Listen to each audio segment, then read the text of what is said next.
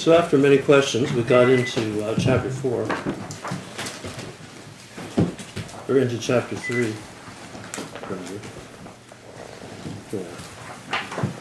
No, into chapter 4.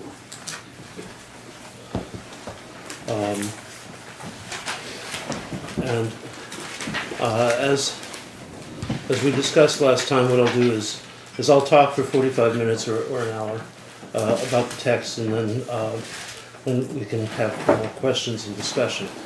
You know, it's the questions and discussion is really valuable. So I really want to encourage you to ask questions and to really, see.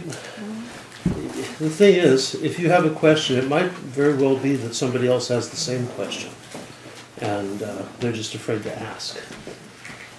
So.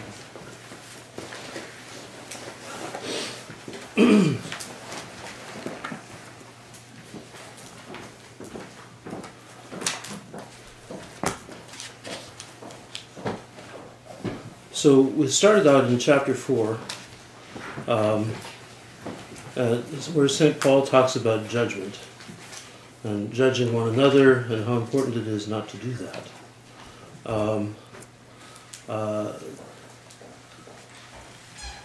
Paul says in verse 4, "For I know of nothing against myself, yet I am not justified by this, but he who judges me is the Lord.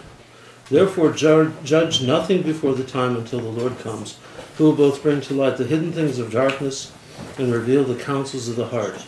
Then each one's praise will come from God." There's a huge amount of writing in the patristic literature about judgment. Unfortunately, it's one of the great passions that's so common in the monastic life.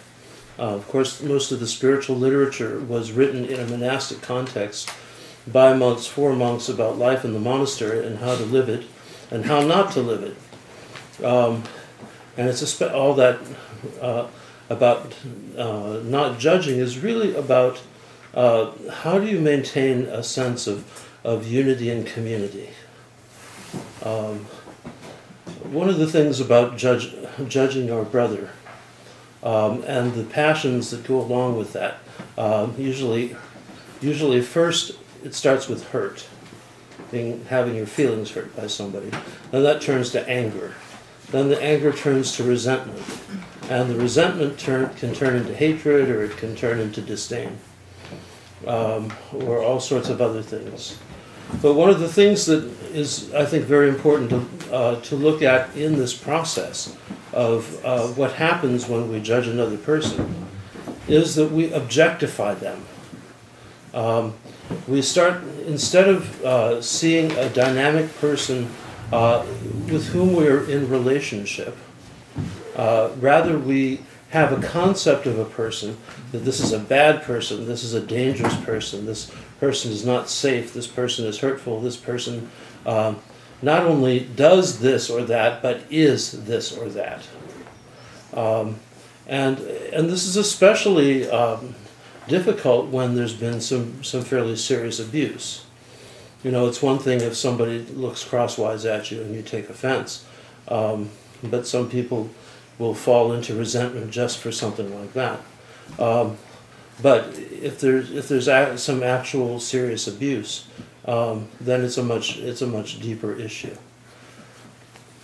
Part of the thing about judgment of another is that when we objectify a person like that, we have a static vision of that person, a static image of our own creation.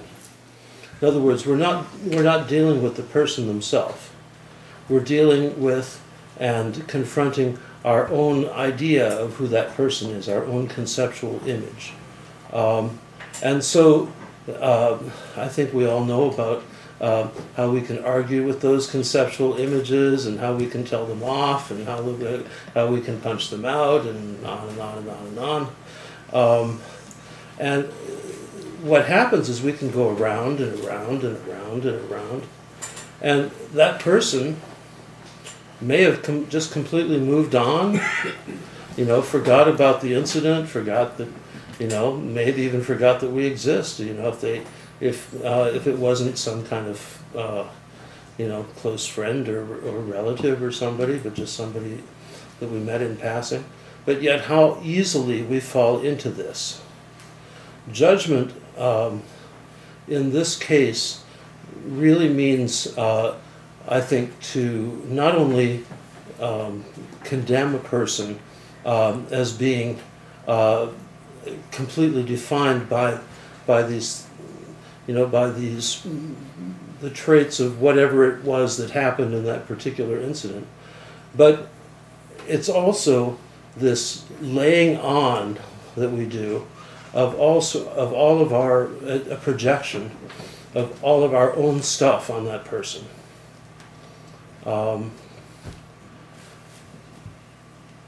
When we judge, as I said, we lose, instead of dealing with the actual person in dynamic relationship, we have this static conceptual image, and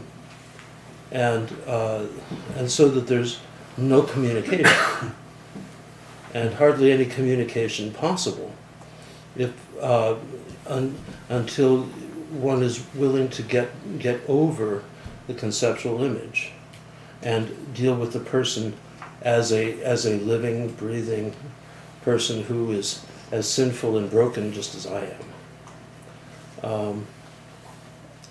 And forgiveness in this sense, because there's a lot of, when it comes to dealing with our resentments, the only way ultimately is forgiveness.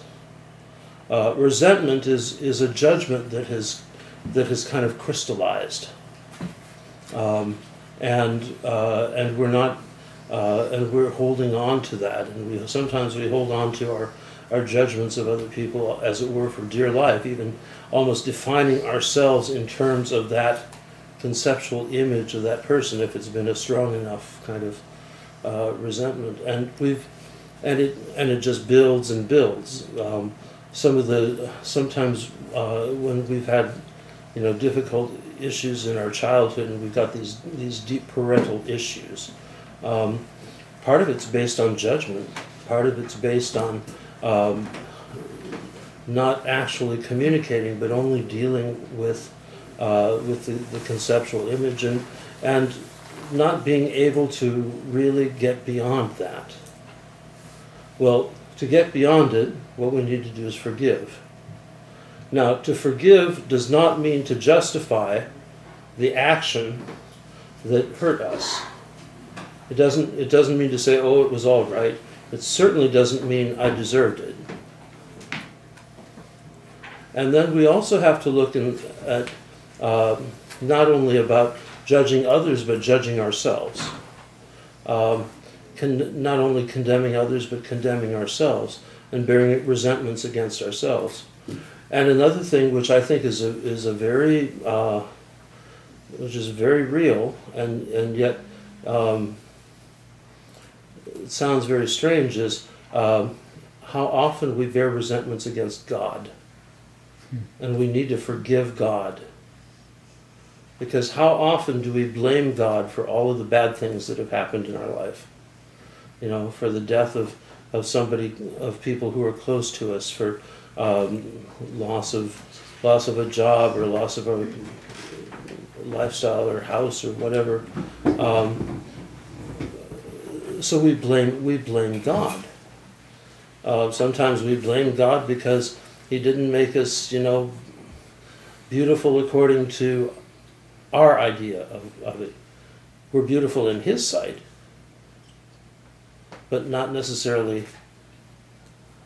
in our own. And so we lay all of these resentments up. And these resentments are actually a part of our ego structure.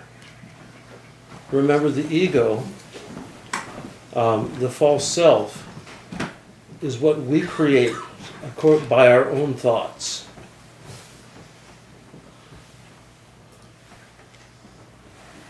And so, for example, if you have a huge resentment, like against your mother or against your father, and you're going to define yourself that I'm not going to be like that, and that, that mean, nasty old so-and-so, Or you might define yourself completely in terms of your mother and father in a positive sense. That also is problematic because it's still not you. But when we build an ego, as we mature, that part of that consists of the resentments that we bear. Now, breaking down that ego and breaking down that false self is what's absolutely critical to live a spiritual life. Because otherwise, all we do is we get caught in that cycle of thoughts that are generated from our resentments and from our conceptual images, and we're living in reaction to those images, to those thoughts, to those resentments, and so part of the beginning of the spiritual process is to break through them through forgiveness.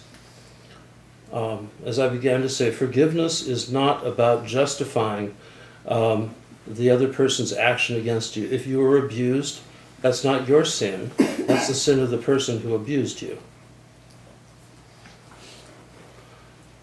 Now, your own reaction to it may be a sin, may be sinful. But the initial abuse, say somebody, I don't know, say your girlfriend dumps you in high school, you know, or your boyfriend dumps you in high school, and you know, and so think, and of course you're really hurt by that, right?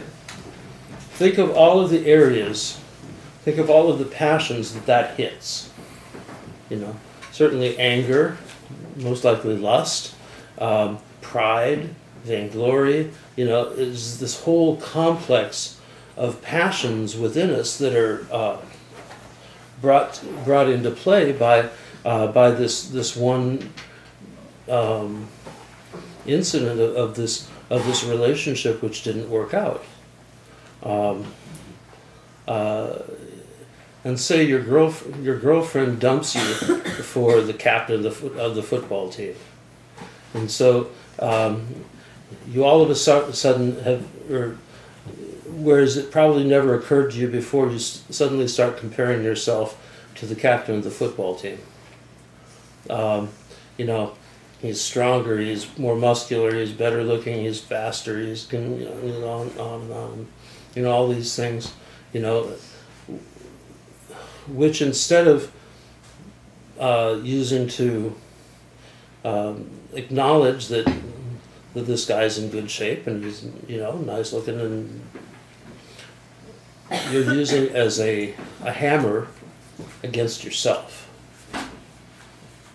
Because you're not just saying, oh, he's strong and muscular and athletic and all of this.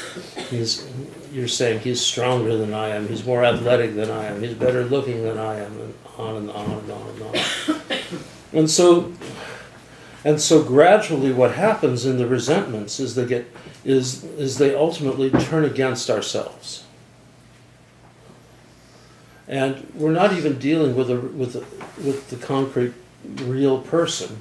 We're dealing with this image of a person, and especially if we don't really know them that well. And so what do we need to do to forgive? To forgive means to overlook the action, to overlook the ideas and the feelings, to overlook our conceptual image, and start dealing with the person as he or she is. And be willing to restore that bond of love, or at least an openness of love towards that person. Now, if somebody severely abused you, that doesn't mean you restore the relationship. But but if there's abuse involved in particular, until you let go of the resentment, you remain in the other person's control. which is usually the last thing that you want if somebody has abused you, to be controlled by that other person. And yet that's really what happens when we refuse to let go of a resentment, is we're letting that person and that, or at least our conceptual image of that person and their actions towards us govern our life. And so to forgive in that sense means to let go of that and to say, this person is a broken, sinful person just like I am. What he did was wrong against me. What she did was wrong against me. It was a sin. But I sinned by reacting in this, and this, and then repenting of those. We can't repent for the other person's sin, but we have to repent of our own sins. We have to acknowledge it, and it helps to name it and to recognize what our reaction was that got us all caught up in this tangled web and in this downward spiral of a resentment that just pulls us into ourselves, and not only pulls us into ourselves, but pulls us away not from other people as well as from God. Because that resentment which comes from our judgment of other people pulls us into itself, pulls us into ourselves, and closes us off from authentic relationship.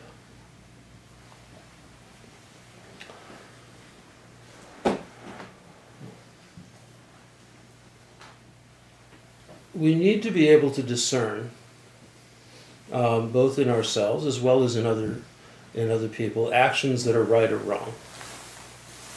If you see somebody committing some kind of sin, you got to recognize, well, yes, that person is committing a sin. Him now, me yesterday, me tomorrow. You can't exalt yourself over somebody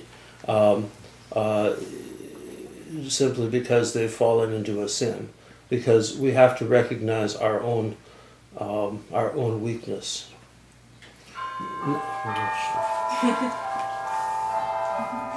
Everybody turn off their cell phone. Appropriate.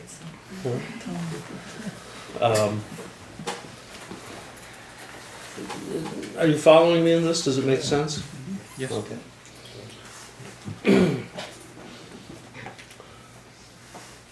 We have to recognize our own weakness. We have to recognize our own weakness, especially in relationship to judging other people, and especially if there is a I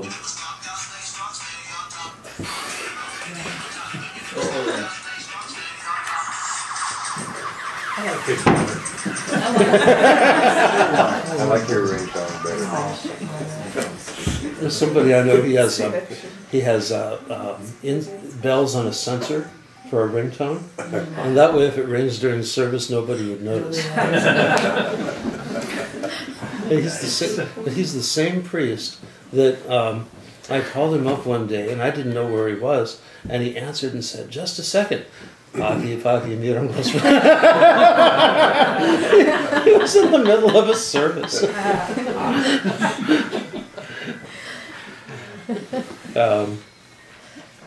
Anyway, but so far as judging, St. Paul says, "I don't even judge myself." And what he's not saying is, he's not saying that he's not aware of sin, but what he's saying is that he's not allowing any sense of self-condemnation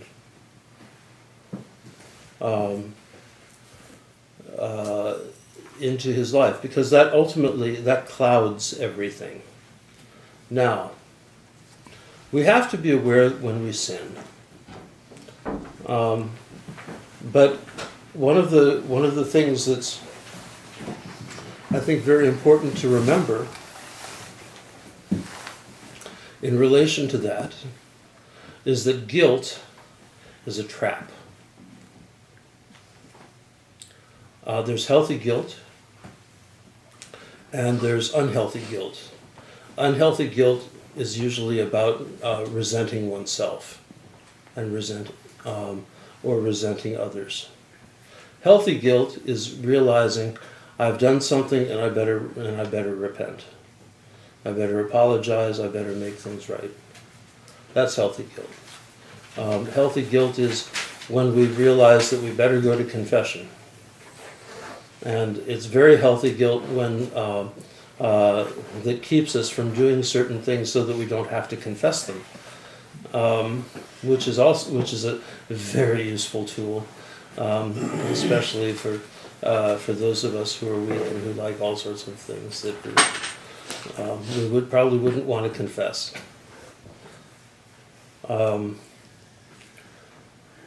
When St. Paul here is saying, I know of nothing against myself, yet I am not justified by this. But he who judges me is the Lord. Therefore judge nothing before the time until the Lord comes. One of the realities of our life, because of all of this dynamic of this ego, this false self that we create, of the resentments that we hold against ourselves, our negative judgments of ourselves often, not to mention our judgments against others, and is that we cannot see ourselves clearly. Ultimately we leave it up to Christ to judge us at the end. That's what, and so we live in hope. We live in hope that He will of salvation. We live in hope, and indeed of the knowledge and experience of the kingdom of God by His grace in this life. But to boldly proclaim, "I'm saved," is not usually our style in the Orthodox Church. Yes, we have been saved in Christ. All of humanity has been saved in Christ. Every human being who has ever been born has been redeemed from death and will rise from the dead. But to what kind of a judgment? And that we can't see in this life, because our vision is so obscured by our own inner turmoil. And so working through this inner turmoil is critical for our spiritual life, and working through judgments, obviously.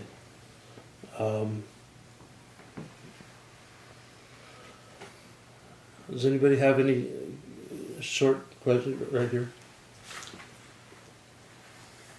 Some people, when you don't judge them, you actually forgive them when they do things. Mm-hmm. When you don't react to whatever kind of abuse it is, it makes them angry, they escalate. Mm-hmm. What do you do in that situation? Well, if somebody's that abusive, then it's really important to get some help with that relationship. I mean, Because if you're the constant object of the abuse, then you're probably not the person who can talk to them. Most likely because there's a judgment, and they're not dealing with the real you. They're dealing with a conceptual image. So you remove yourself from the abusive person. Yeah. Yeah. Yeah, that's really important. Quick question. When you say we shouldn't judge people, though, do you mean that we shouldn't observe and evaluate their behavior? I mean, if somebody in this room, I doubt it would happen, were to behave in a morally inappropriate way, I bet you everybody would come to just a personal, immediate judgment that that was inappropriate behavior. Sort of an inevitable reaction, and even a good one. It keeps us morally tuned into life. Right. When you're saying we shouldn't judge, are you saying that we shouldn't come to larger, overreaching judgments that are sort of based on the sum of the individual parts, the type of judgments that lead to the decision, well, this guy is just a bad person, he's a jerk, he's a sinner? Is that the type of judgment you're saying we should? Yeah, it's. I think, you know, we need to be able to make those kind of discernments that yes, that behavior is inappropriate or sinful or harmful or negative or abusive or whatever. I mean, that's simply observing reality. I think the judgment here is, you know, and especially, and here St. Paul is talking about very specifically about judging as in a court, whether, you know, about guilt or innocence regarding transgressions of the law. I'm talking about judgment in a much deeper spiritual sense. But I think the kind of judgment that's referred to when the Lord and St. Paul say, "Do not judge," is precisely this whole process of building a resentment and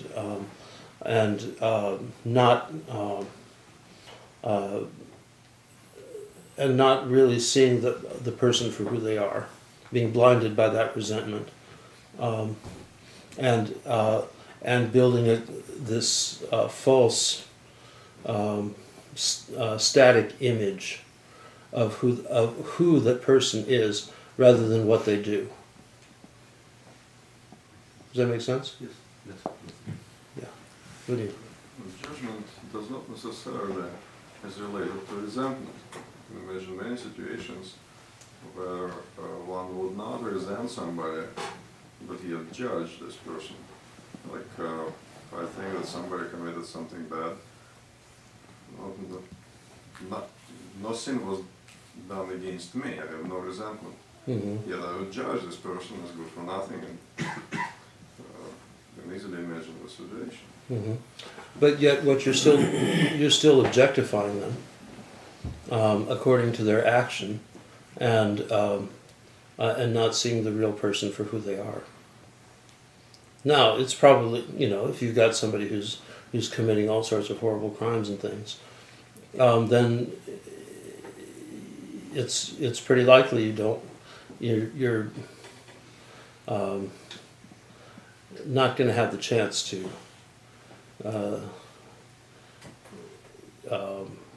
get to know that person for who they are. I mean, you're going to have this image of this criminal, and that's very difficult. In a sense, it's even that detachment, that detached judgment, is very harmful. The sin, not the person. Right. The sin. We judge the sin, not the person. Does that make sense? Yeah. Does this apply to positive judgment as well? I mean, we can over-idealize a person. Oh yeah, that's very easy to do, and that makes a complete mess of the whole of the relationship as well. When you over-idealize somebody. You know, my question would be probably about this more or less abusive relationship, because, you know, when the relationship is such that, you know, there is something maybe in me that provoking person, another person, continuously do something that I definitely don't like, you know, I don't accept.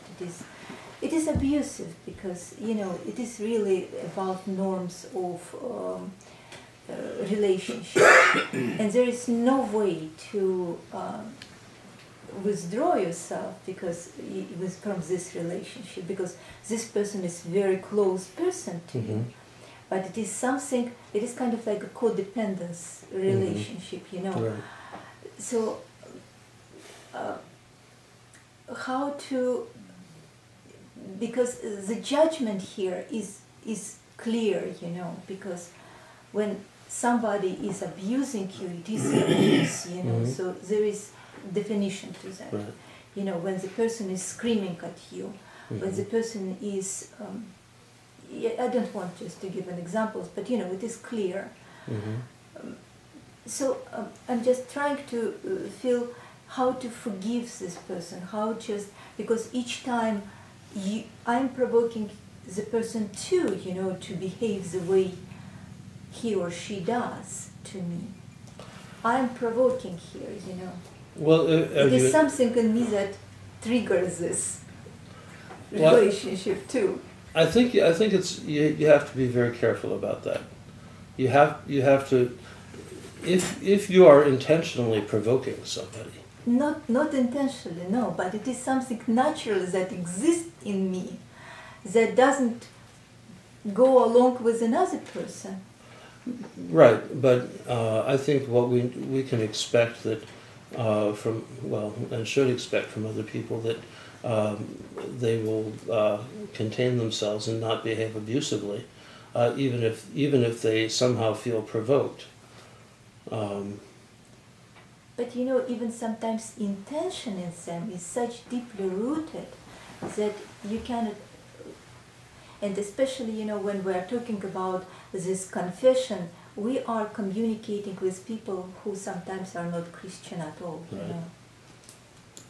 So, but you see, even among our close relatives, there are some people who are not even close to the church. True, but I don't think this has anything to do necessarily, other than the Lord tells us not to judge people. He's not just saying don't judge fellow Christians. But how to forgive? Well, and the forgiveness means to overlook that action or that behavior, and see that there's a person on the other side who is also struggling, and to be able to open yourself to them again. Now, you have to be wise in that. If it's somebody who's been seriously abusive, you don't restore the relationship. But you cannot, it is very close people to you, you know. It's just, you know, we can behave more or less well for the people who are distant to us. But, you know, with the person who is next to you, your relative, you just let yourself go as wild as you are, you know. It is much easier to hurt your relative than to hurt your acquaintance. Yes, absolutely. It is much easier to be hurt by your relatives than to be hurt by a stranger. Stranger you can forgive easily. Much more difficult to go and build the relationship with the people next to you. Yeah. Well, I think that's why a lot of resentments are against family members. And, you know, obviously there are resentments that happen outside the family as well, but it's those close relationships, and you have to be wise, but you also have to look and see if you were intentionally provoking somebody, or is their behavior just out of line. Another thing, how not to feel guilty yourself. You said, you know, just don't, if relationship are abusive, don't take a complete blame for this. Right. But you see, there is something in me that also provoking these people to behave the way they do. Well, you know, I think when behavior is abusive and inappropriate, we can't excuse it.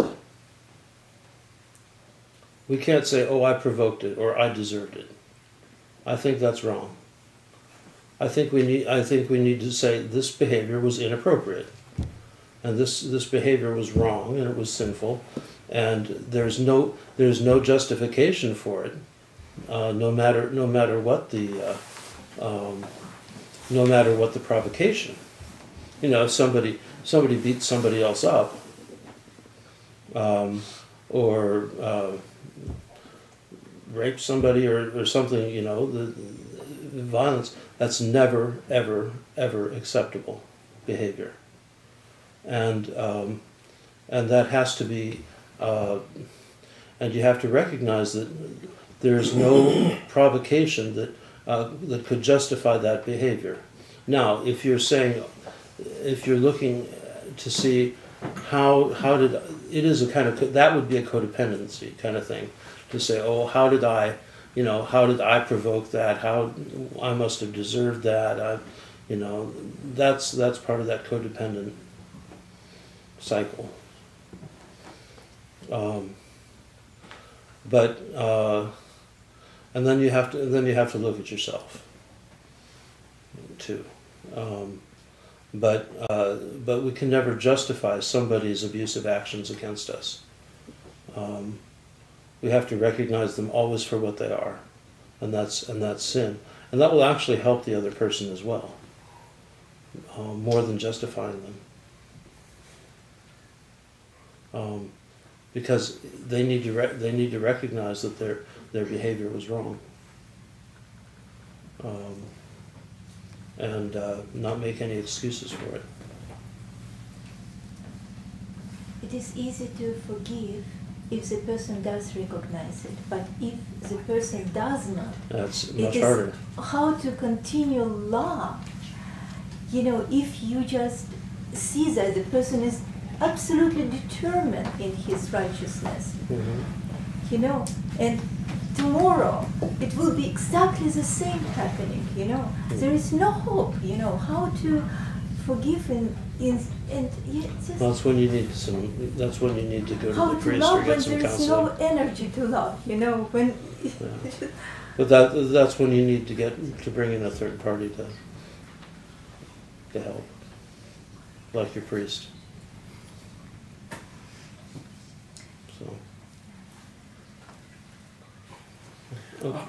Yeah, you were talking about judgment of somebody being overly positive and idealized. How is that different from what we do with saints? Well, the thing is with the saints, and it's I think, how many of you have read from the lives of the saints, like Saint Dimitri of Rostov or something? It's a very the writings, like the lives of the saints, they're like icons. You know, it's an icon in graphic form. So there are no imperfections. There's nothing. You know, unfortunately, it's kind of formulaic very often, and we don't get a. And I think this is something that as Americans that kind of doesn't feel quite comfortable very often.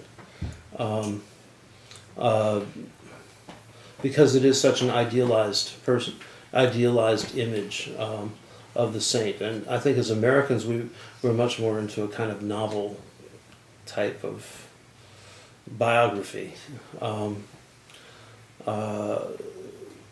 which is not to say that the lives of the saints are wrong, or that it's bad. It's just a very particular style and type of writing. Actually, some of the most instructive things comes when the lives of the saints actually talk about some of their weaknesses and how they overcame them. And I think as Americans in particular, we appreciate that. Whether it's Dorotheus of Gaza, who wrote in the 6th or 7th century, or Father Seraphim Rose. It's interesting to compare his biography with the letters of his, was it sister, that were published? Anyway. I think it was his niece. His niece? Yeah, I didn't remember who exactly it was. And we see the real struggle involved in leading the Christian life. on the other hand, we have to. One of the things about the saints is, sometimes from reading the lives of the saints, that you think that the saint was this perfect deified being from the time they were born, and that's usually not the case. Usually, they attain to sanctity through tremendous struggle. And when you read the ascetic literature, it talks about that struggle and how important that is, and that to attain to sanctity doesn't mean that that you don't have any struggle. It means your struggle is even greater, probably, than those of most people. Because, at least speaking for myself, I don't struggle as much as I know I could. Against sins, against passions, against thoughts, against, but the more we, the more, it really takes tremendous effort to attain to sanctity. Unless you're a martyr, and then it just takes immense courage, and faith. You remembered St. Mary of Egypt as a lesson in that regard. Yeah. I mean, think of this. I mean, you can't even imagine the struggles for decades and decades and decades. But at the same time, one thing struck me from her life, that was she knew all the Psalms. That people had a kind of a vocabulary that they could go to struggle with, that we skip a lot of the time. Yeah. Well, one of the things that we'll talk about when we get into chapter 5 is the discipline of being an Orthodox Christian. So, I might make another comment, and I'm not really addressing maybe your larger point of sort of overarching larger judgments, but just doing this sort of pragmatic everyday life. And that is, I think it's inevitable and necessary that we actually do have enough of a moral sense to judge. And oftentimes, with the people that we are closest to, live with, work with, we have to express these judgments and even criticize others. I mean, I'm personally of the view that one should do that very sparingly and even be very tolerant about small points. Sometimes just pragmatically it's not worth it to point it out. As someone pointed out, though, we should always maintain, both within our own minds and in expressing it, that we are judging the action rather than making an overarching judgment of the person. But my bottom line view is that I think that one of the things about criticism, whether you're criticizing for moral behavior or just a person's abilities, aptitudes, how well they do a job, is that being the frail psychological creatures we are, in most cases, not in all cases, but in most cases, the person receiving the criticism takes it more harshly than it's intended. And that's why, with most people, it's good to deliver any criticism more softly than you should. Not with all people. Some people, it's just water off their back, and it's almost hardly affect them in any way. But I think that's just a challenge of human behavior in life. Well, I think one has to be extremely careful in criticizing other people. Now, if you're in a position, just pointing out the behavior, not criticism always implies like this larger moral judgment. Just pointing out what they did, which was perhaps wrong and appropriate, and I think we make these judgments every day. Actually, the question is how to respond to them. We do, but to actually criticize, I mean, we can point things out in, depending on our relationship with the person, but usually it should be one's responsibility to do that if you're going to do that. One of the things that's absolutely dangerous, though, is to sit around and talk about people. The fathers tell us never, ever to do that. I can just hear these some of these conversations that I've heard in other coffee hours. Oh, look at her hair. Oh, she's dressed like a prostitute. Oh, why is she doing that? Why is he doing this? Who, and then all this speculation and did you hear what so-and-so did? And on and on and on and on and on. The fathers tell us never, ever, ever to talk about people.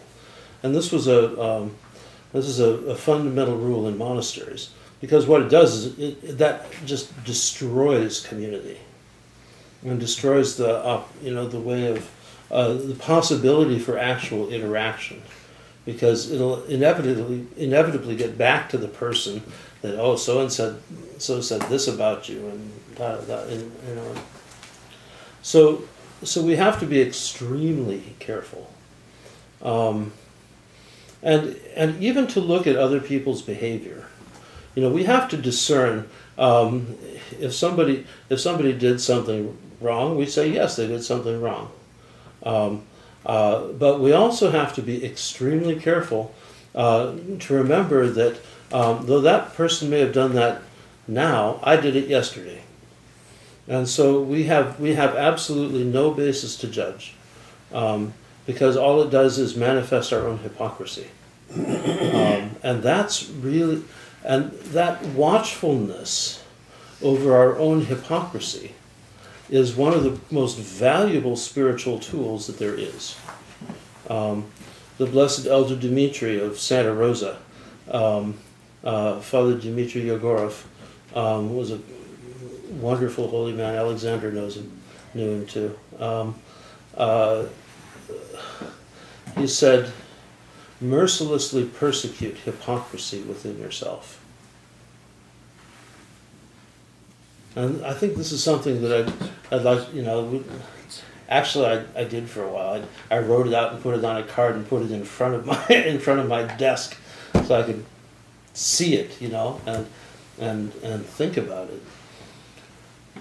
Because if our judgment is hypocritical, and it usually is, in reality, then our ability to point out other people's shortcomings is hypocritical, and because it's usually self-aggrandizing, and thus it's spiritual suicide to do that.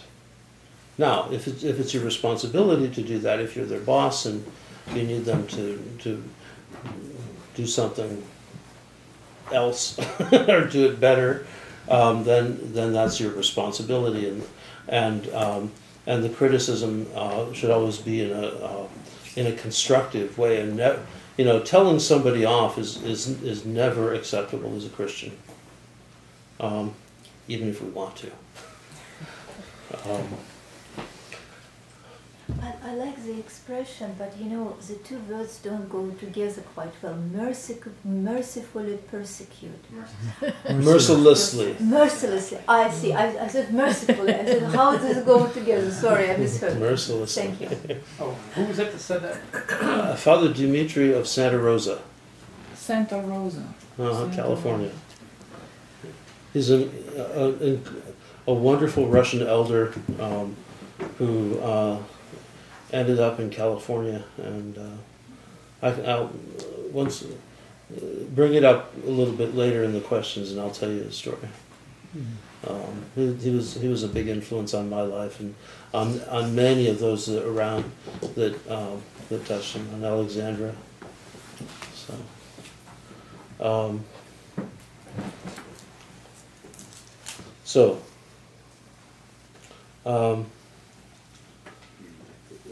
St. Paul moves on in chapter 4, verse 6. Now these things, brethren, I have figuratively transferred to myself and Apollos for your sakes, that you may learn in us not to think beyond what is written. Not to think beyond what is written. It's a very interesting phrase. That none of you may be puffed up on behalf of one against another, or the other. For who makes you different from another? And what do you have that you did not receive? Now if you did indeed receive it, why do you boast as if you had not received it? You are already full. You are already rich. You have reigned as kings without us. And indeed, I could wish you did reign, that we also might reign with you. Paul uses a little bit of sarcasm here. For I think that God has displayed us, the apostles, last, as men condemned to death. We have been made a spectacle to the world, both to angels and to men. We are fools for Christ's sake, but you are wise in Christ. We are weak, but you are strong. You are distinguished, but we are dishonored. To the present hour we both hunger and thirst, and we are poorly clothed and beaten and homeless, and we labor, working with our own hands. Being reviled, we bless. Being persecuted, we endure. Being defamed, we entreat. We have been made as the filth of the world, the offscouring of all things until now. I think what he's doing is he's trying to provoke a little guilt in the Corinthians for them to see their own hypocrisy in having judged him. Because ultimately the whole context of this is that the Corinthians were judging Paul and Apollos. For what? That Apollos was better than Paul, or Paul was better than Apollos, and what he's saying is, it's the same. It's the same gospel. They're conveying the same message. And what do you have that you have not received? In other words, they've received it, and there's no reason to be puffed up with pride and arrogance.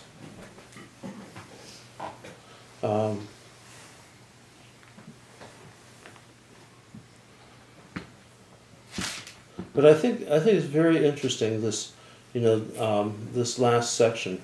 I'm talking about apostleship in Christ.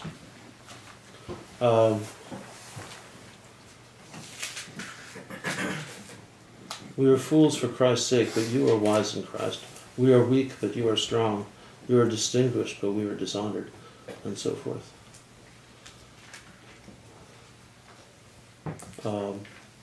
He's talking to the church.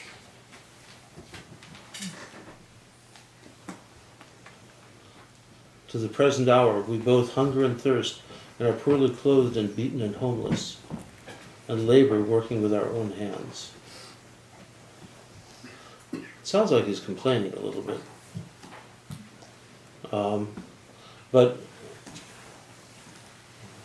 But I think what ultimately he's trying to do is to bring the Corinthians to a sense of what the apostles have suffered for their sake,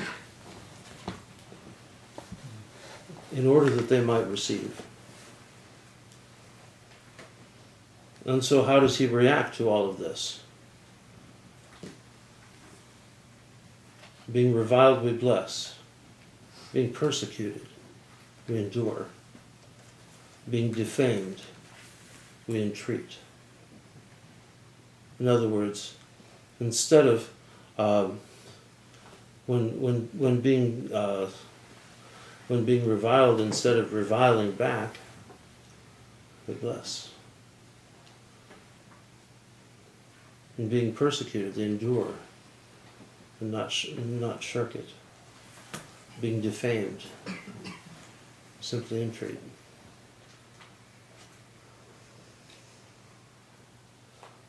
Then he goes on.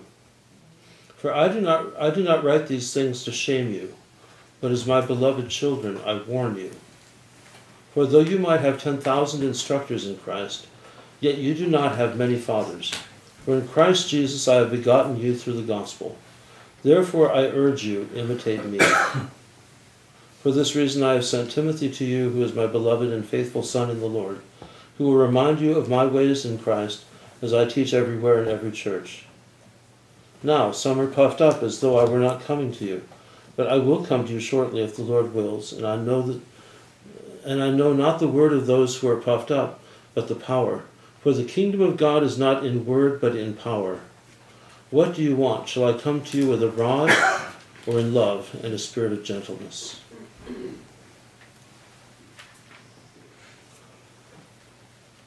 I think this passage in 14 through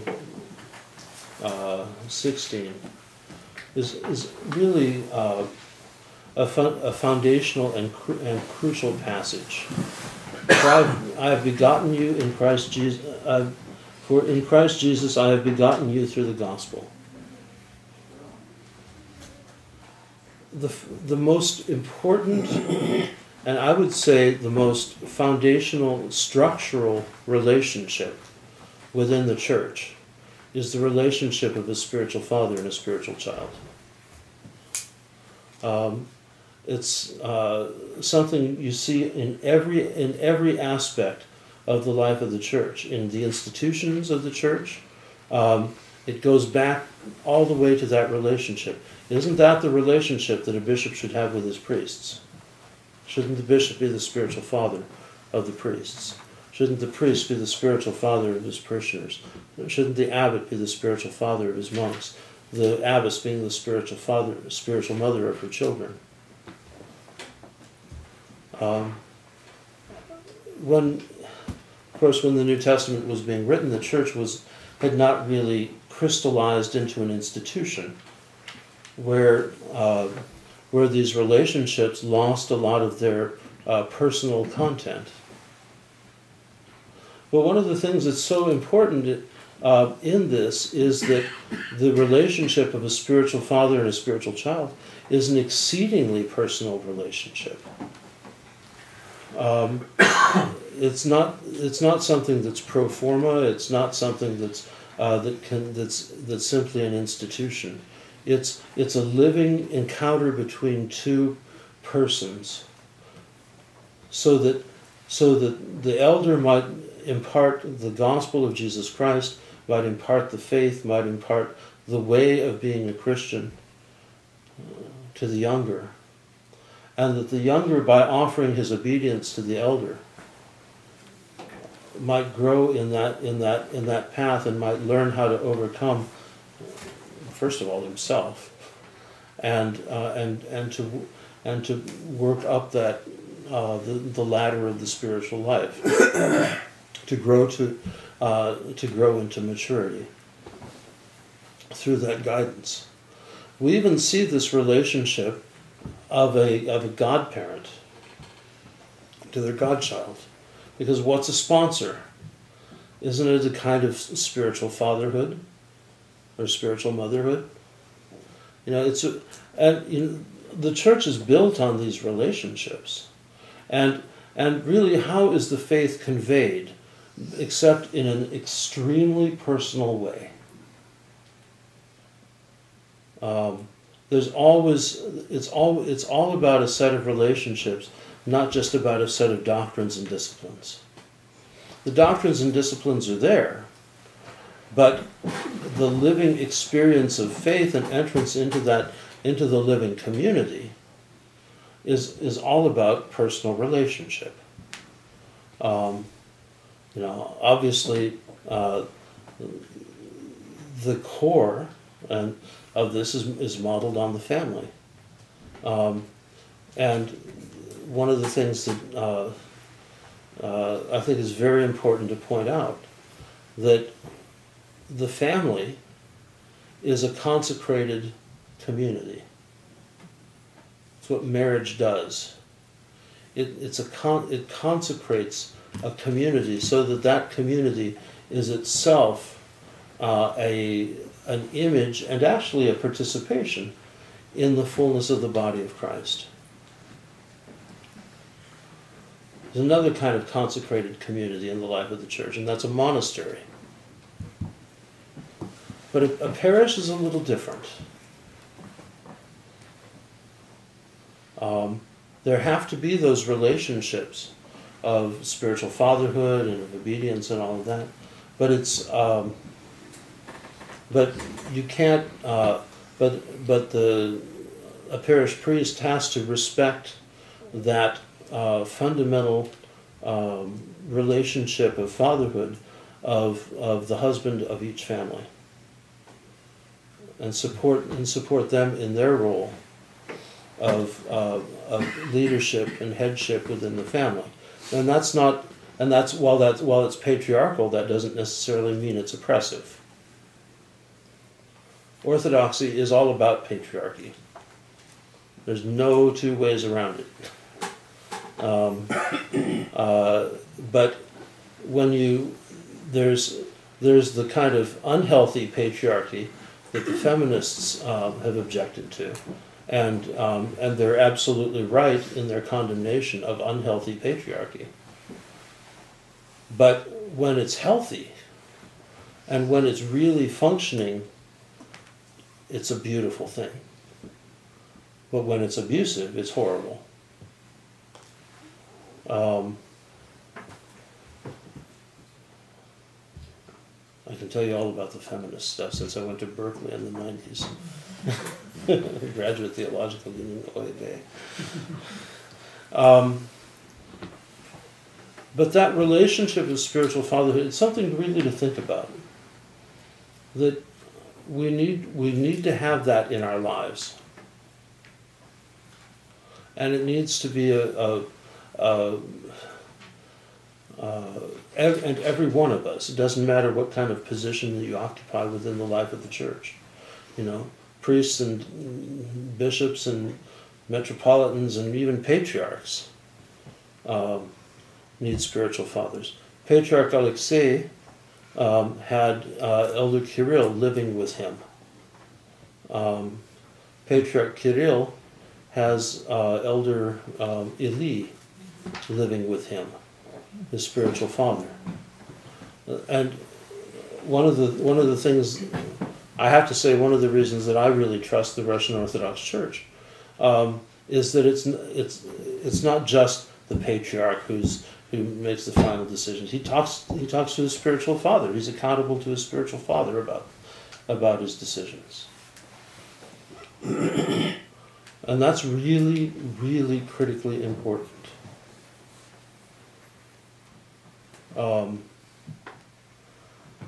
That spiritual fatherhood or spiritual motherhood, because that operates in virtually identical way in a women's monastery, is the defining relationship within a monastery. And the goal of that spiritual fatherhood or motherhood is to bring out the fullness of the person of the disciple, to develop the disciple not into some kind of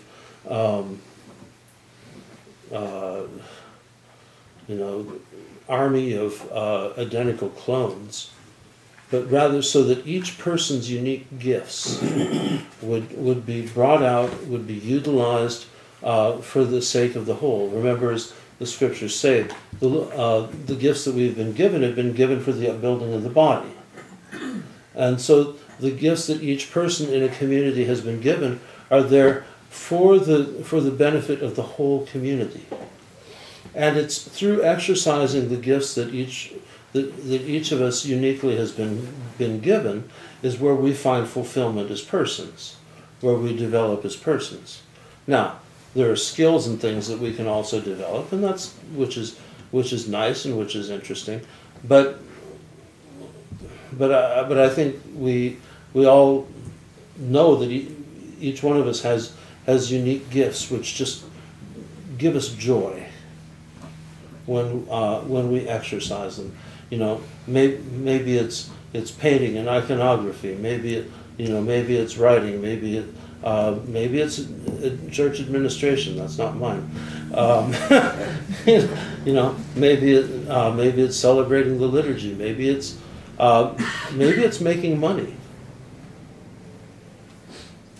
Because without people who make money and donate generously to the church, how can the church do its charitable activities? Maybe it's doing charitable activities that's one's great gift, and one's personhood develops through that. Now this brings us, I think, to a very important distinction between the individual and the person. An individual is defined by what distinguishes him or her from others. A person is defined by what unites. as Orthodox Christians, what we focus on is the person. We would say that each individual bears within him or herself the image of God, which has to be developed through likeness towards God. But that development of likeness can only be done by achieving communion in love with others. John Zizioulas wrote a whole lot about that. And there's some good stuff in there. Also some other ideas that are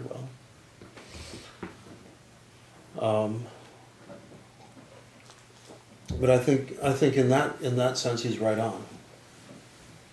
And it's this personal quality that is what is brought out in us by our relationship with God and by our communion with God, with one another.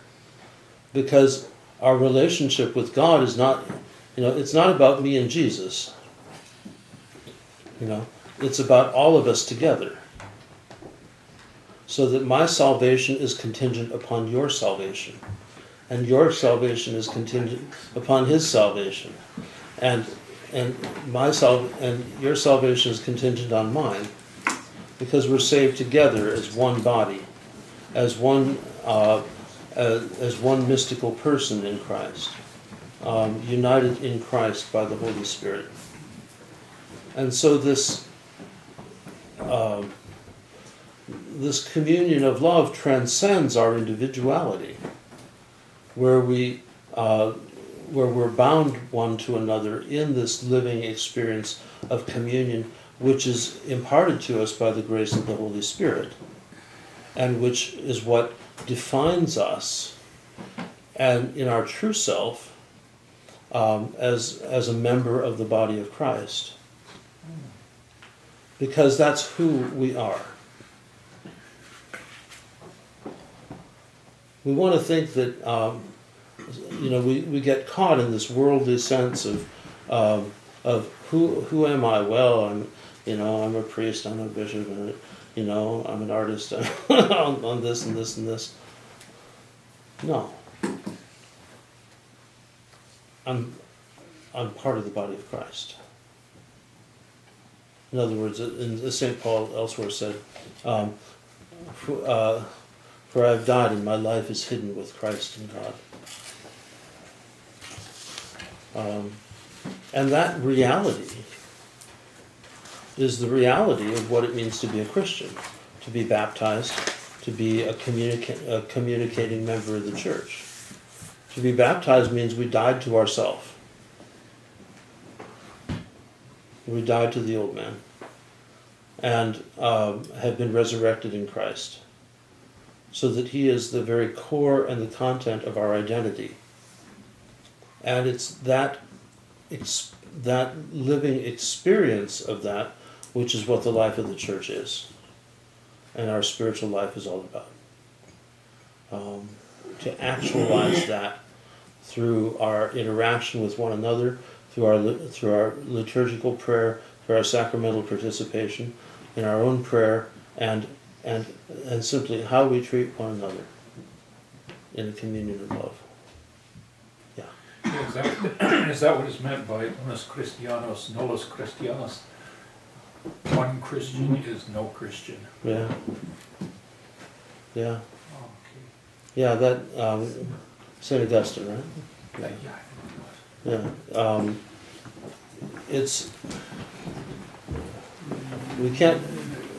We're not Christians by ourselves. And again, being a Christian is not about simply subscribing to a set of doctrines and ideas, but it's not about, and it's actually, and being Orthodox is not about what you do what you do when you're in church. It's about living Orthodox. And so it's on the basis of this then Paul goes in to upbraid the Corinthians for their immorality. So I will. Can I ask a question? So we'll go into questions now. You know, can you clarify? I know that you said it, but I really didn't understand. Two things in this little part that we read. We are weak, but you are strong. Who are we and who are you? St. Paul is speaking in the name of the apostles. So we, the apostles, are weak, but you, the Corinthians, are strong. He's being sarcastic there, because they're basically coming off arrogant, and he's trying to cut them down to size. Well, this would not be clear for me. You know that I would not expect that. What sarcasm here? You know, really. You find all sorts of things in the scriptures, Yeah. because you know, as Saint, you have to become all things to all men in order to save some, and you know, so the apostles, the writers of the scriptures, used every literary device that they could in order to get the point across. I would elaborate it as you think you're weak, you think you're strong. We know we're weak. Yeah, and that connects to what Christ told Paul. Says, "My grace is perfected in weakness." right. Yeah, actually, you know, in a sense, what Paul is pointing out is that these are all worldly values. You know, to be strong and to be wise and to be according to this world. But that's all foolishness to God. Because the wisdom of God is and the wisdom of God is foolishness to the world. Because it's through that weakness that perfection is revealed. Through that that foolishness, God's wisdom is revealed. So would the last couple of verses would be also sarcasm? For the kingdom of God doesn't consist in talks but in power. Well, that's not sarcasm. This is number 20. You know, 20. I'm trying to figure out. You know, this number 20. For the kingdom of God doesn't consist in talk, but in power. Right. Okay. Well, you got to look at it in the context of the rest of the paragraph. He said, "Now some are puffed up, or some are arrogant. In other words, as though I were not coming to you, but I will come to you shortly, if the Lord wills." And I will know not the word of those who are arrogant, but the power. For the kingdom of God is not in word, but in power. In other words, he's not going to be listening to empty words. He's going to be looking at what's really going on. And he's not going to be listening to the boasts of those who think that to the boasting of the self-righteous, but he's going to be looking to see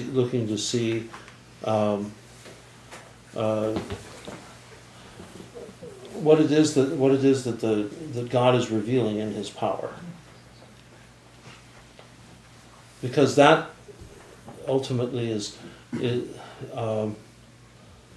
know, especially when you look at the next chapter, he rips them up and down for allowing incest within the community, and he even goes so far as to condemn somebody, to condemn the perpetrator and consign him to Satan, which is like, we don't even understand exactly what that means.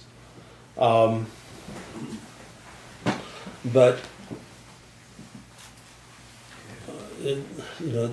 what he was confronting was was that the Corinthians were boasting of their strength and of their wisdom.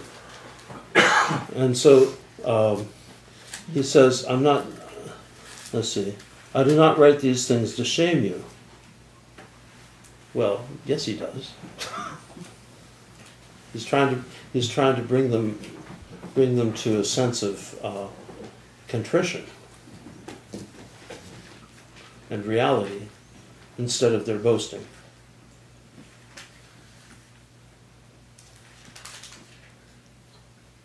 You know, what is confusing me probably, you know, these words that are chosen, Mm-hmm. you know, not consist in talks but in power. And we know that power of God and His weakness, you know. So is it the same parable, or this is just a completely different? What does He mean here? And my guess is that he's not referring to that. And even when I look on the Russian translation, it is even more confusing because, you know, it says not instead of words in talk, it says in word, Mm-hmm. as opposed to talk, Mm-hmm. but in power. So it is even, you know, this particular piece is confusing to me. Mm-hmm. He wants to say that what he wants to say here, you know, I'm lost. Saint John Chrysostom on this says, actions speak louder than words, says Paul.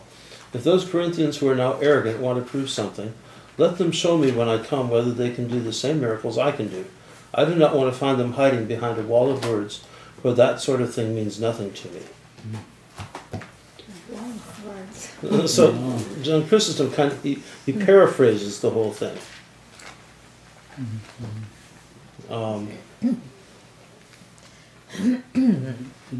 You know, by their fruits they shall be known. Right. So show me your deeds rather than Right.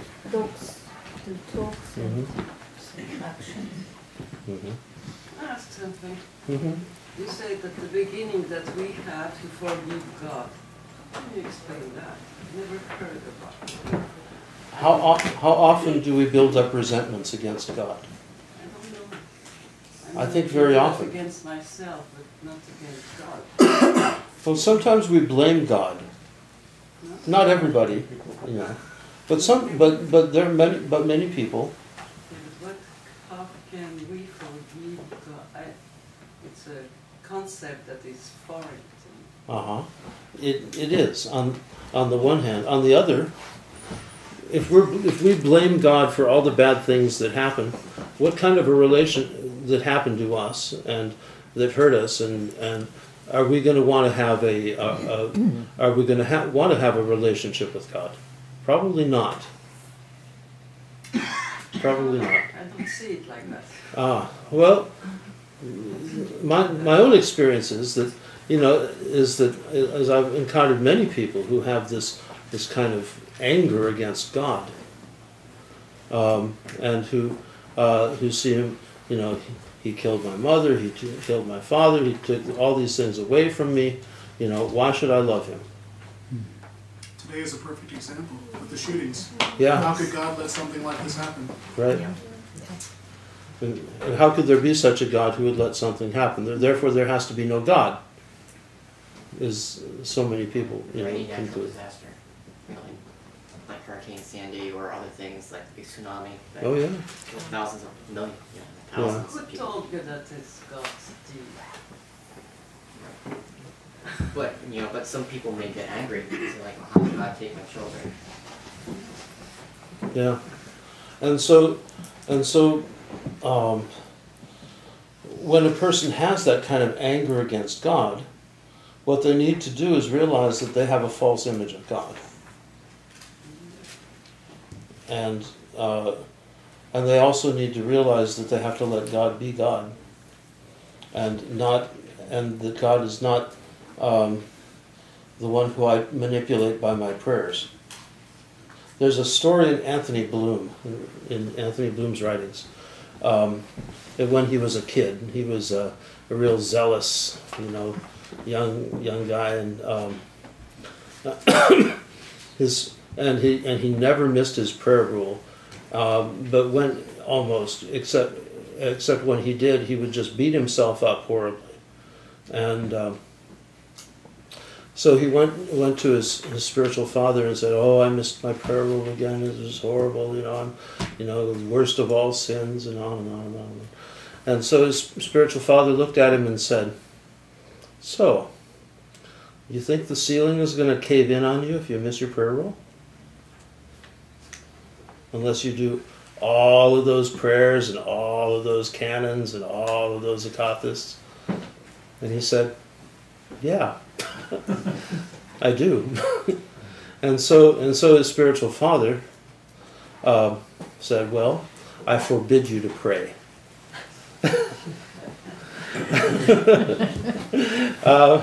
The only thing you can pray is, "Lord, have mercy on me for the sake of those who love me."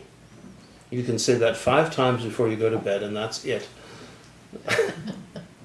That prayer had more effect on his life than all the rest of the prayers, put together. Stood there mumbling, just to get through.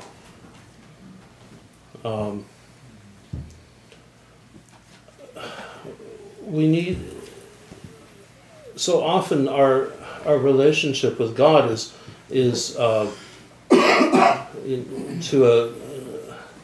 we relate to God as to a kind of a static image, otherwise known as an idol. As an idol. And how often do we not expect God to work in our lives, or expect God to answer our prayers?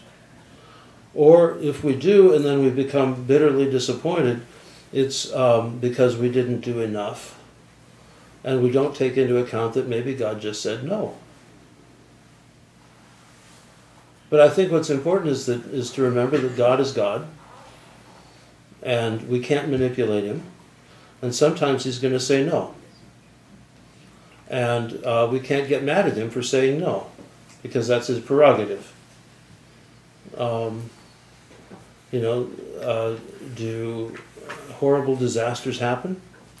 Yep. Is it God's will that evil things happen? No. But is it within his providence? Yes. And this is one of the hardest things to understand, that everything happens within God's providence. Because it's very important not to think that there is some kind of you've got God and the devil battling one another as if there were 2 equal powers. No. In fact, according to the fathers, while of course we do, and they affirm that there are demons and the evil, and Satan and the evil one. Evil itself has no existence. It's simply the negation of that which is good. And so even the things that are horrible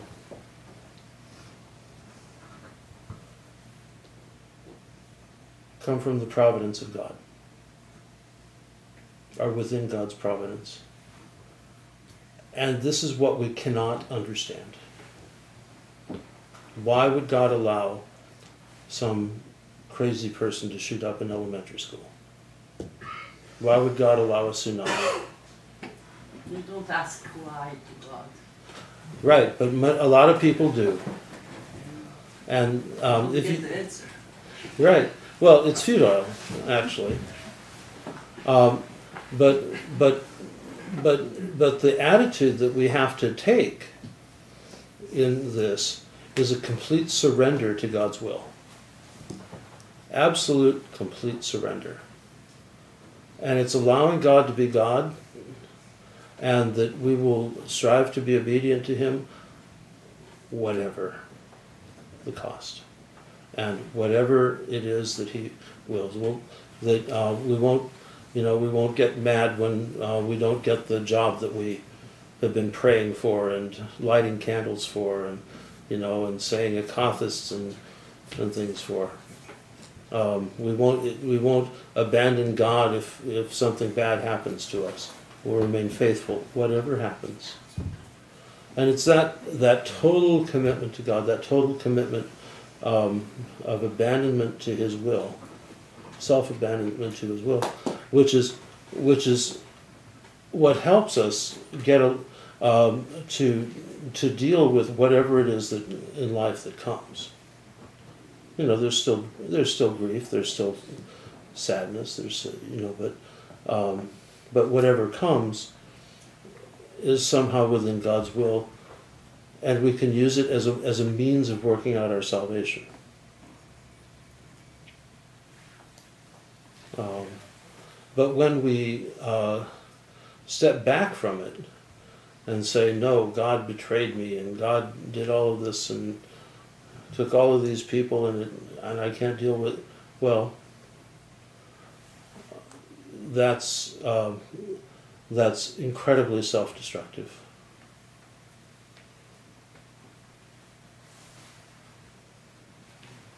Yeah. Yeah, my sister told me a story about a Protestant minister who, upon helping some people with Katrina disaster, looked out over the wreckage and he said, "There is no God that's good that could allow this to happen." And at that point, he threw down his ministry and just walked away from it. And, I think what Father Jonah was talking about was exactly that when you say, this is a resentment I have of God that I have to get rid of. And he just took the wrong path. Yep. Exactly. Because somehow dealing with that and confronting that might have been his path to salvation.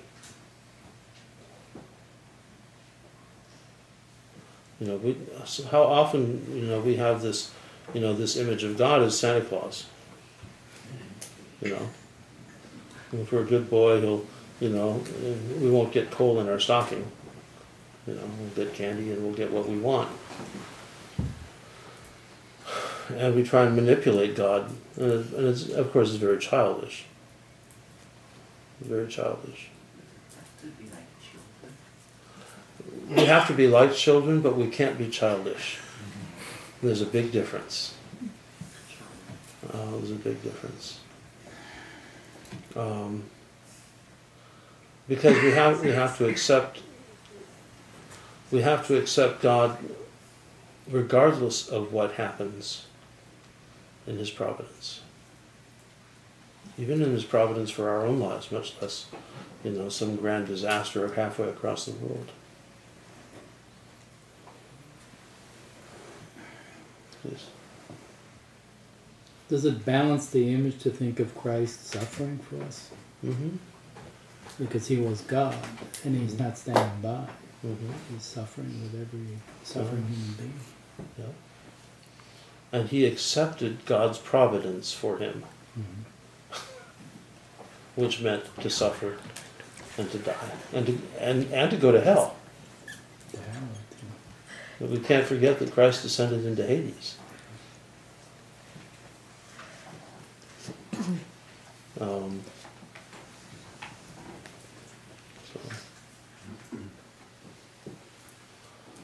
And so Jesus shows us, He's an image for us of what that faithfulness is.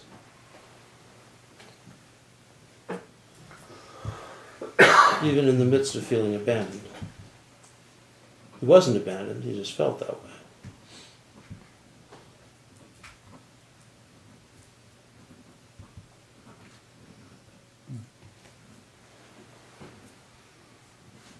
So. Should we take this kind of circumstances or events, like shooting, like a way that the lessons must be learned somehow, and should we take these events and try to figure out what is the lessons we have to learn? Yeah.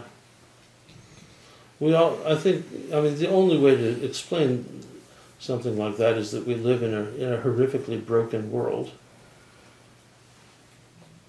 And people do insane and evil things because they're broken,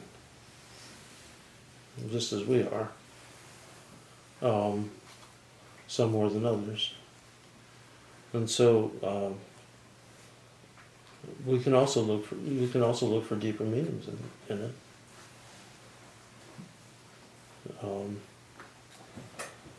But we can't know what it is in God's providence why that happened. But that it all comes from God's providence. Whether, both the good and the evil. Well, I have a lesson here from the Old Testament, from the wisdom of Sirach, which I think equates everything that's being said here. And it says, the teachable person will receive precise and accurate knowledge from God. How? He will recognize God as created everything in exactness of order, and the way to find harmony and peace in life is to find our place in His plan and order. Mm-hmm. Mm-hmm. So there's a plan for everything. Yeah, there's a lot. Actually, Sirach deals with precisely these same questions in other places too. So does Job. Mm-hmm. Sister. I think there can be a danger in trying to determine why this happened and what it means and how I am in it. I believe that acceptance of God's will, going back to Job, I think is the right way for me to understand these things that happen. The acceptance that He is God and I'm not, and there will be a time, and He has promised me this, when I will understand. But I don't have to understand right now. And if He presents something that has happened, and that screams at me with some lesson, then take that lesson, absolutely. Mm-hmm. But don't try to say, why did this happen? I think there's a trap there. Yeah. So. Ladika, what about the role of free will? Mm-hmm. God has given us free will, and He does not interfere with that free will. That's right. It brought about the fall, which created the atmosphere of good versus evil. So I think we have to think about that. Will you comment about free will? Well, that truly free will, in the theological sense, means that we have the freedom to be obedient to God, and that's true freedom. In our brokenness, in the fallen state, we think that free will means that we can choose to do anything we want. Of course, we don't necessarily recognize the consequences of that, either short term or long term,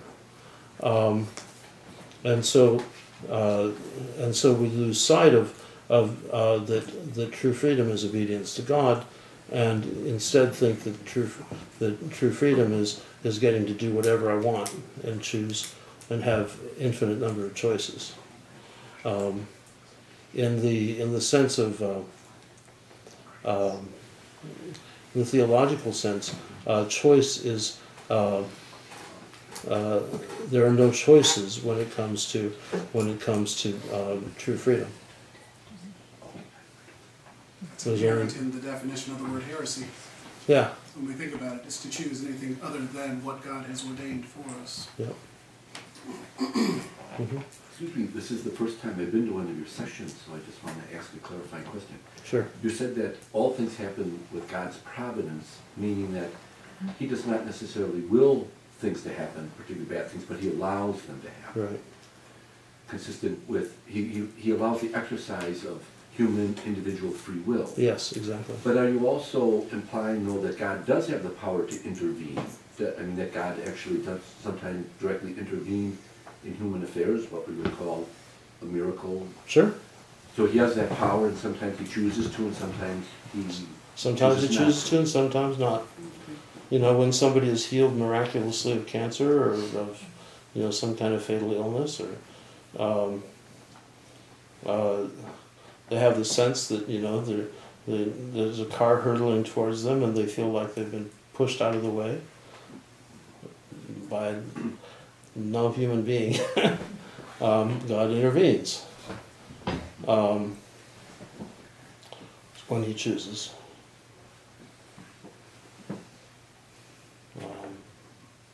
You know, it's, I think one of the temptations, especially as Americans, is with our kind of Calvinized culture, is the idea that, you know, there's this whole plan.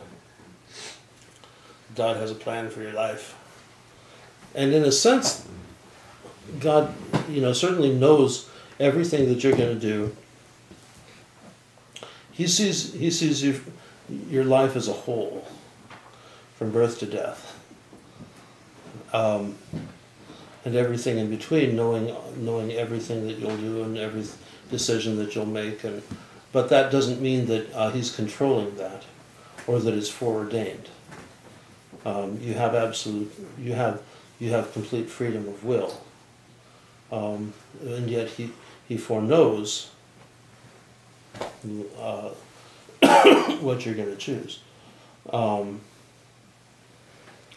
So to discern the will of God doesn't mean to figure out what God's plan is for your life. To try to discern the will of God means to figure out what the next right thing is.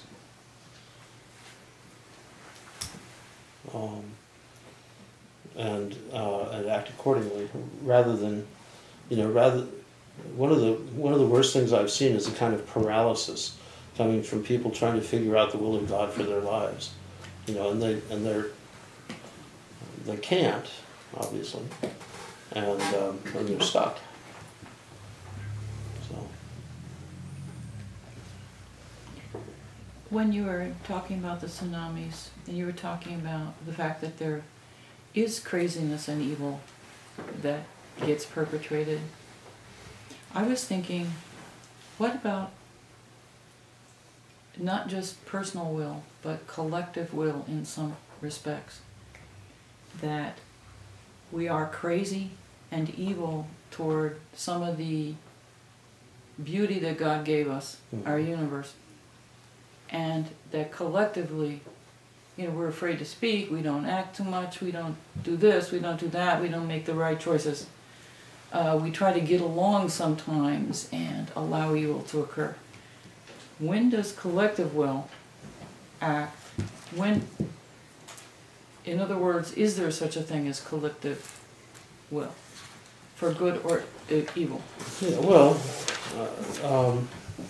certainly there is for good, and I think there's a contrast drawn by St. Paul in particular, you know, because he talks about you have the mind of Christ, you know, and that the more fully we enter into this living experience of communion with God, the more thoroughly we're purified of our own selfishness, and the more in tune we can be, and more in synergy we can be with the will of God, and which is also his activity. But in a sense, there's an opposite of that, you know, that we can agree together for evil, not you know, usually for our own individual gratification, you know, and so that's political movements and things like that. But and so we have to be, I think, very cognizant of you know, what are our, you know, what are we doing, and how are we acting? Are we trying to discern whether an action is blessable, whether it's in synergy with the will of God, or whether it's just my own passions speaking. But what about collective will? Well, it's kind of a collective desire to gratify our passions by doing whatever. Certainly the persecution of some particular group or another, or a designation of an enemy. That's. I was thinking the opposite. Can there be collective will for good? Well, yeah. I would think so. Do we have an obligation to even try and do that? I think we are when we come to liturgy together. Yeah. Yeah, in that sense. Yeah.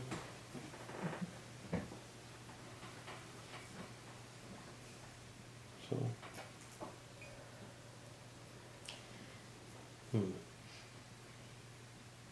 It's not a question I've ever thought about before. To elaborate on this, I think we are, societies are brought up to pretty much venerate the will of the majority, the democracy and so on. Even those who come from Soviet Union, remember it was the most democratic country. At least that's what we were taught. Right? So, in fact, if you read the good book, you'll see that majority is usually wrong. And Leviticus says, I don't remember exactly where, it says, don't follow majority to evil. In English translations, I believe it's a little smoothed out, something like don't follow multitude. So, I don't know if there is the collective will, or there isn't, but it can be just as evil as a personal, or as good as a personal, maybe. Well, Jesus didn't exactly come to set up a democracy. Well, there was one freedom fighter in the gospel, Barabbas.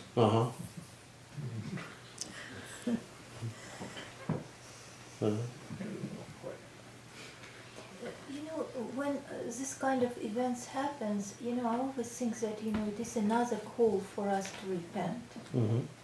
Just another call. Because, all things are connected. We just discussed today that there is, everything is connected in this world, And when something in me personally happens, it definitely affects this crazy person, one way or the other somehow, because everything is connected. And when in each of us is just a little bit, and one of them is just this last drop. So I think, this probably is the only lesson that we can take out of this, right? Is it right? Yeah, I think so.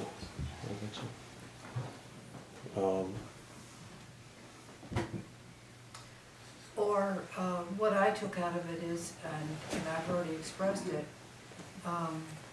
this is the opportunity to pray for the soul of that poor deranged boy. Yeah. And to have compassion ourselves on him and on all of the people involved. But he's, to not forget that he's also made in the image of Christ, and he's still our brother, and not vilify him, his action, yes, but not him. Well, that vilification is precisely that kind of objectification that I was talking about. Right.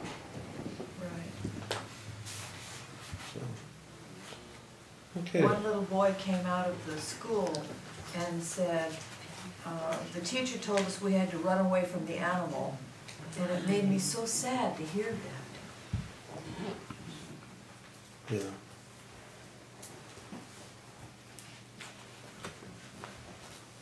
Okay. Thank you. Thank you.